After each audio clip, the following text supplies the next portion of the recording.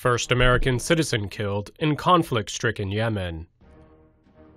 Jamal al-Labani is believed to be the first American killed in the recent conflict in Yemen, where Houthi minorities are battling government forces. Houthi fighters have advanced to Aden. On Tuesday last week, Yemeni-American Jamal al-Labani was leaving a mosque near his home with his 14-year-old nephew when Houthi rebels launched a mortar strike on the road. The pair tried to run away, but were hit by shrapnel.